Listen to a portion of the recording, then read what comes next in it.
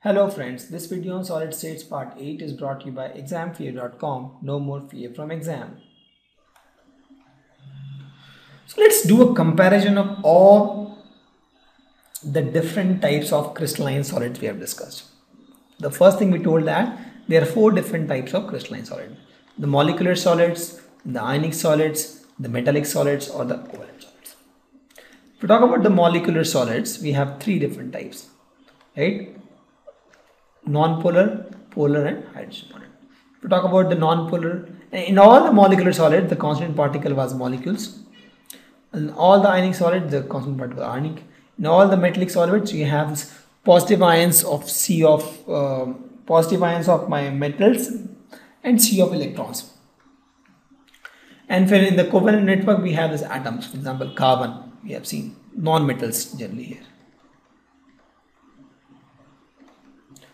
Now, if we talk about the non-polar molecular solid, we saw that the London force, the dispersal force was acting there because of the non-polar, for example, I2, H2, CO2, right? And they are soft, they are insulators. The very weak force of attraction, so they are very low melting point. If we talk about the polar ones, they have dipole-dipole interaction force, like H plus Cl minus, partial charge. They are also soft, they are also insulator, but their melting point is little high, not very low, it's low. If we talk about the hydrogen bonded molecular solvents, for example water in the ice form, they are hard because the force of attraction is more hydrogen bond, but not that much, so their melting point is also low, and they are also insulators. If we talk about the ionic solid, they have ions, right, and they have Coulombic force of attraction, Na plus Cl minus. Right, so if you have Na plus Cl minus, full charge, so the force of attraction is very strong. NaCl, MgO, ZnS, CF, they are examples. Since the force of attraction is very small, very hard, sorry, very large, force of attraction is very strong, they are very hard, but they are brittle. And they are also insulators in solid, but we saw that since they are made of ions, you have this in molten state or in the aqueous solution, they conduct electricity. For example, this. They are very high melting point. Metallic solids, their constant particle, as I told, was metals with a positive charge, metals with a free of electrons, and they have metallic bonding, right, between these, and there is also strong, right. We are talking about the full charge there. For example, iron, copper, silver. These are examples. They are also hard, but they are malleable and ductile. Why? Because of the free electrons. They are malleable and ductile, and they are conductor in any state. Why? Because they are having free electrons, and their also melting point is very high because the force of attraction is pretty strong.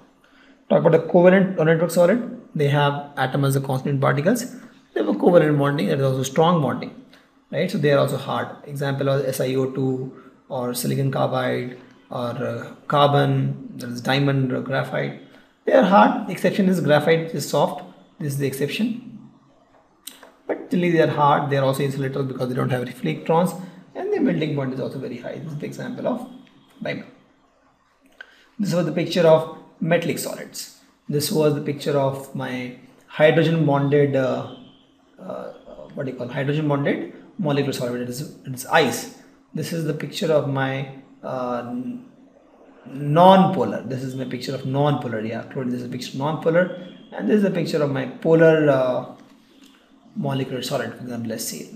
So this is the final comparison of solid states. If you understand this slide itself, I mean, you understand everything about this solid states till now, because everything till now we have covered about the different types of crystalline solids as in this slide. Thank you. Visit examfear.com to watch more videos, attempt free online tests, get free study materials, find tutors and mentors, and much more. Thanks once again.